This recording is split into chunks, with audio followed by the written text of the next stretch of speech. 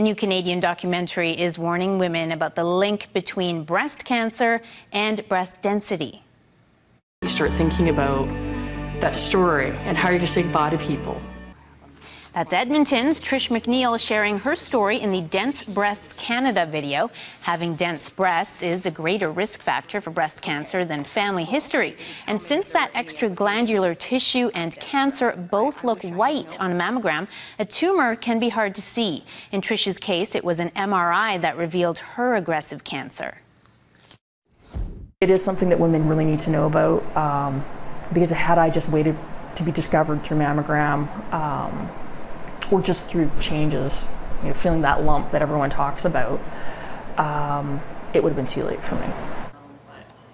Women with dense breasts need mammograms plus regular ultrasound. So at your next mammogram, ask about your breast density. AHS will add information on its website this fall.